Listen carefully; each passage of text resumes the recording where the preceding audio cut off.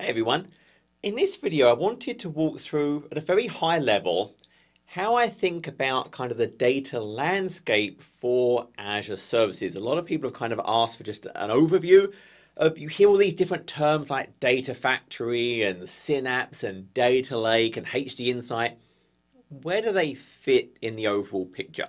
So my goal for this video is to really just walk through maybe kind of an end-to-end data flow and the different components where they would fit. As always, if this is useful, please go ahead and give this video a like and subscribe to find out about all the latest videos I create. So I think about, as an organization, we have different types of data. Now that data could be structured, i.e. it could be in some kind of relational database or NoSQL. It could be semi-structured. So when I think of semi-structured, if this over here is something like an RDBMS, like a SQL Server or an Oracle, or kind of this NoSQL, well, this could be something like a self-describing. It could be a JSON document. It could be an XML file. I might have unstructured. And when I think about unstructured, well, this really could be anything, any kind of document. It could even be images, videos, anything at all. So we have all these different types of data. Now that data may reside kind of on premises, or it may exist in the cloud. Now this cloud could be Azure. It could be Microsoft 365 services, it could be Dynamics 365, it could be a completely other cloud. So there's all different options for where that data may be in all these different formats. The data could be coming in at a huge velocity. It could be coming from like IoT devices, for example. And so maybe I'm using Event Hub to kind of get that data, this massive ingestion. But the point is, these are the sources of our data. And generally what we want at the end of the day is to answer questions. We want to get value out of that data. So at the end of everything, there's probably kind of some user, an analyst of some kind that wants answers. They have questions and they want to get answers out of that data. So they might interact with tools like Power BI to actually visualize and run queries against that. But the challenge is, it's not in the right format. I've got all these different types of data in different places, and I want to be able to answer questions. So I have to get the data into the right format, and I have to get it somewhere. And typically what we think about in terms of getting it somewhere is we think of things like a data warehouse. Now this used to be kind of SQL data warehouse. Now you're kind of here, this is like a Synapse. So you're here to talk about Synapse. Now Synapse is more than just a data warehouse, but it includes a data warehouse. So that's where we're going to bring the data in and put it in a structure that I can actually start to ask questions and get answers in terms of value for my company. But I have to convert that to be able to get those answers. So what we have to do is various types of actions on the data. Now this might be cleaning the data in terms of maybe removing duplicates, standardizing formatting, removing invalid results. I might do things when I think about wrangling. So when I think wrangling, this is about really converting it into a different structure. I'm preparing the data to get it ready for my desired model. You'll hear things about map reduce, where it's a two-phase process where I map it into these kind of key values. And then once I've done that, I can now run these reductions against it to make it easier to process. But really, these are all about transforming the data, because I have the source over here and I want to get it to a sink. So source to sink, so I can actually answer questions.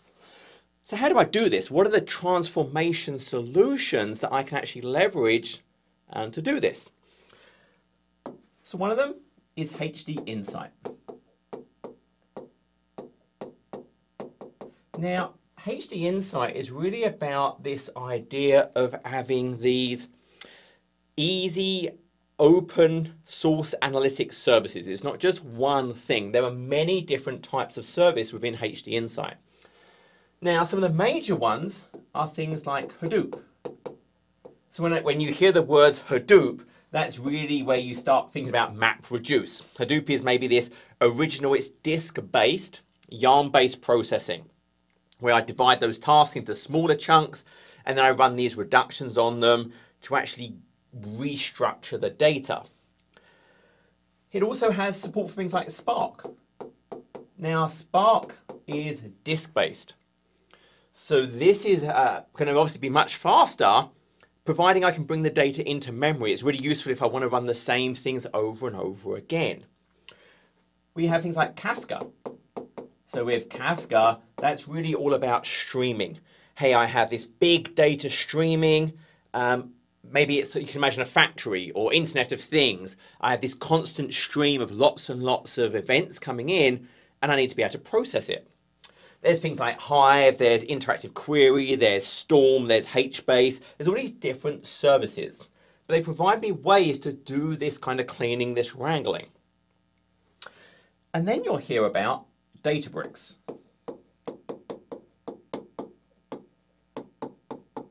So Databricks is essentially created by the same people who created Spark. So it's built on top of that same kind of idea. And Azure obviously has a Databricks service. So I have that capability. So I can use HDInsight. I can have this Apache Spark-based Databricks service. It does auto scale. It's using VMs and storage behind the scenes. But again, it's this in-memory idea of transforming. I've got this source of data, and I want to get it into a different format so I can go and get answers from it. Databricks also does other stuff. There's an idea of a Delta Lake.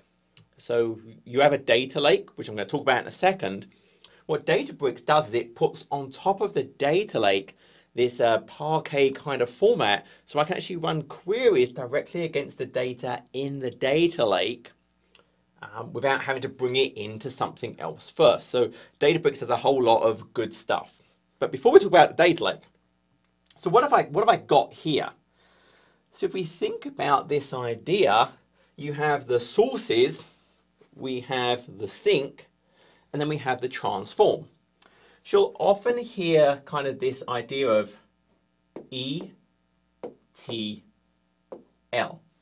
Extract the data, transform the data, and then load the data. And that's great. And it was really designed around the idea that, hey, you got all this data, all I need is the data in a certain format to answer my question. And this really comes from the days where I still had hair. So this is a really, really long time ago, where storage was really expensive. And so yes, we dumped everything we didn't need, we transformed and just got out what we needed to answer the question.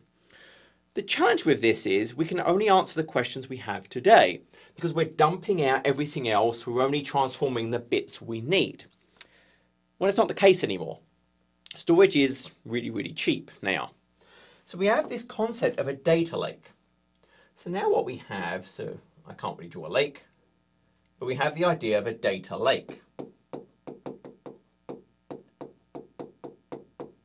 And for Azure, this is the Azure Data Lake Service Gen 2. So that sits on top of Blob. Now, because it sits on top of Blob, we get benefits of Blob. Things like access tiers. We have the idea of kind of hot. We have the idea of cool. And we have the idea of archive even. And there's kind of a lifecycle management to move data between it. So what we can now do is as the data comes in, instead of transforming it and then loading it, this kind of evolves to the idea of extract, load, transform, and then load again. I.e., we bring it in and we keep it in the raw format. Then we transform it, and then we load it into the target, and then run queries against it. But the benefit now is I have it in that raw format. If I have new questions tomorrow, well, I can go back and transform it in different ways, store it in different ways to answer different questions. So that's where you'll hear this merge of ELT. So the data lake facilitates that by giving me now the ability to store it in the raw format. Again, documents, images, Parquet files, anything I really want, I can put in there, and I'm getting all that lifecycle management to move things around automatically. Again, Databricks adds these great services on top of the Delta Lake to make it even easier to interact with. So the idea is the data's flowing through. It's coming from places, it's getting written somewhere, it's transformed, it's written somewhere else. Well, I kind of have to control that. Something has to manage those tasks. And that's where we have Data Factory. So if I think about, hey, we have all these data sources and the data has to kind of come into here, then something triggers these transforms to bring it into here, and then it kind of goes into here. And again, there's other types of data storage. Depending on my goals, I might write it to Azure SQL Database, Cosmos DB, the Azure Managed Database for Postgres or MySQL or MariaDB, Azure Tables, part of just a regular storage account. There's all different options here. Again, this could be coming in through Event Hub, an IoT Hub. There's all different ways I can have this. But something has to kind of manage that thing, that source to sink. So that's where we have Data Factory. So Data Factory's job is, if I think about these actions, what Data Factory does is it provides that orchestration. So Data Factory is the orchestrator. It's actually going to go, and it is the control flow. So its job is to move the data from source to sink, and then call other components to actually do stuff, to transform the data. Now, Data Factory originally did have some basic mapping capabilities. I could kind of map from this field to that field. But it's actually got more powerful even than that. It has a full visual UI to actually enable designing these various flows.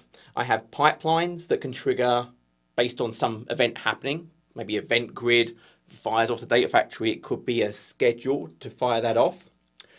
And the way it actually works is it has an integration runtime, or multiple. Now, these integration runtimes are what facilitate the movement of the data. That integration runtime could run in Azure, if it's an Azure-based data source or target or something I want to do. It could actually be my own hosted. So I can have a self-hosted. Imagine my data's on-prem. So I have these integration runtimes that then use connectors to actually connect to the various types of services in Azure. But the other thing Data Factory actually now has as well is, in addition to this orchestrator, it does actually now have kind of this data mapping capability. And what it's doing behind the scenes really is it's using a Spark cluster, Databricks. But again, it adds a visual UI. So for all of these things, it has this very nice kind of visual UI to enable me to describe the control flow. But now I can even use a visual UI to help manage the data mapping. And I can do both kind of the cleaning and the wrangling type, the mapping within there. So it's really now kind of a full data integration service for Data Factory. Because behind the scenes, it's going and hooking into things like Databricks today to do other things to the data. But Data Factory's job is that control plane. It's calling connectors to get data, calling different things to transform and clean, calling to write to other places. But yes, it does have its own native capability as well if you want to use it. So that's where Data Factory really kind of fits in this all-up picture. So that would get me kind of source to sink. Now, the challenge can be is that this data in the data warehouse may not be exactly user-friendly. And I need something maybe to run more advanced analytics.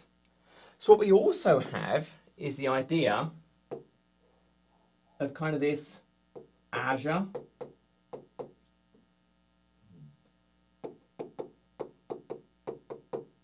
Analysis Service. And what the Azure Analysis Service is all about is it's really two things. So one is I can create these semantic models. And what a semantic model lets me do is say, hey, yeah, look, there's a certain structure in the data warehouse, but it's really not very friendly for the end user to use. So with a semantic model, I can present to things like Power BI a different view of the data. I can add different mappings, I can pull data in from different places, I can have functions that generate pieces of data that's now very friendly for Power BI to go and interact with. And of course, it actually has kind of the analysis capability to perform any type of analysis it needs to generate the results that I want to kind of go and show in Power BI. So this works, of course, all kind of different disparate, I'm showing data warehouses, but it can pull into other things as well. So Azure Analysis Services is the idea that, hey, I can take this, I can create these semantic models to present the data in a more digestible form, and actually run the analysis that things like Power BI might request. Okay, I mentioned Synapse, and I said, well, Synapse is actually a lot more than just kind of the data warehouse. So now we think about, well, the whole point of Synapse Analytics is we have all these solutions, which are great, but I have to think about, well, I have to create all these solutions. I have to worry about security between them, maybe the networking between them. So what we can actually do is with Synapse, what this data factory did, well, what Synapse does is it kind of takes it all the way to here. So Synapse provides me this single kind of workspace. It has things like a managed virtual network if you want to use private endpoints. So now with Synapse, yes, behind the scenes, it's using things like Data Factory. But what Synapse gives me is this idea of this one workspace to manage the complete data integration for my whole environment, including things like the analysis services. It also has on-demand. So in addition to this workspace and calling these capabilities, I have both provisioned and I can have on-demand compute. One of the nice things I could actually do is I can run queries, for example, directly against the data lake using on-demand compute rather than my regular provisioned services that I have here. So I think about Synapse brings all of these things together as a single workspace, makes it easier for me to, from one pane of glass, manage my complete end-to-end flow. So I have a hybrid environment, on-prem, in Azure, in other clouds, coming in, data lake, various transformations, data warehouses, maybe data marts, which are more collected set of data, running through analysis services to give me a semantic model to make it easy to digest. Power BI hooks into that, presents it, I've got my answers. And again, because we kept it in the raw format, I can go back at any time and ask new questions. So the other service that's kind of recently announced is Azure Purview. And what Purview's job really is, I'm going to kind of draw it up here. So if I think about Azure Purview, its whole job is to give me insight into my data. Now it's going to connect to data really anywhere. So this could be data in kind of any cloud. It could be data on premises. It doesn't move the data. It's kind of looking at the data in place. But now it's going to give me insight into kind of like what are the classifications of that data. I can see kind of the lineage. So where did it come from? What did it go through? Where did it end up? And it does that with things like machine learning, so I don't have to tell it everything to do. It will go and learn those things for me. And so the whole point now is that it's going to give me this access to give full insight into my data estate, no matter where it is. If it's in Azure, great. If it's on-prem, great. If it's in another cloud, great. It has a lot of different connectors. I obviously give it credentials so it can go and talk to those different services. And then it's going to give me that insight into the actual data I have. And once again, I can track kind of what was its path, what is the lineage actually of that data. And so that's kind of at a high level how I think about the data services in Azure. There are a lot of them and there are others as well, but it's really all about that complete flow through the environment from source to sink, and the goal of it really is to get me answers. As an organization, I want to understand, I want to get value out of my data. These services provide that. And that's kind of how I think about they all kind of fit together. So I hope that was useful. Until next time, stay safe.